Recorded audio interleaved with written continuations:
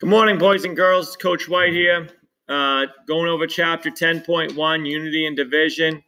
The essential question is, what problems did Reconstruction resolve? What problems did it fail to resolve? Okay, so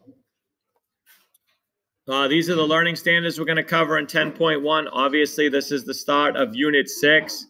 You have the Unit 6 self-reflection in the classroom that you'll be going back to.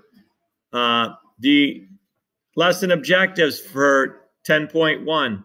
By the end of the lesson, you should be able to explain social economic problems faced by the nation after the Civil War. Analyze and compare Reconstruction plans proposed by Abraham Lincoln and moderate Republicans, the radical Republicans, and Andrew Johnson. Evaluate the effectiveness of key components of congressional Reconstruction, including the Freedmen's Bureau and the establishment of military control in the South. Describe and evaluate the impact of the 14th and 15th Amendments to the Constitution. The other essential question, what problems did Reconstruction resolve? What problems did it fail to resolve? These are your key vocab terms.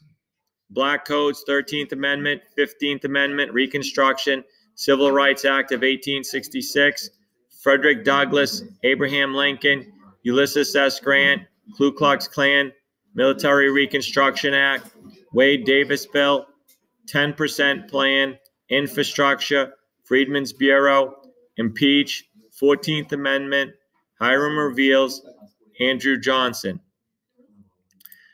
These are the 8 pages with the question that goes with the page as you read chapter 10.1.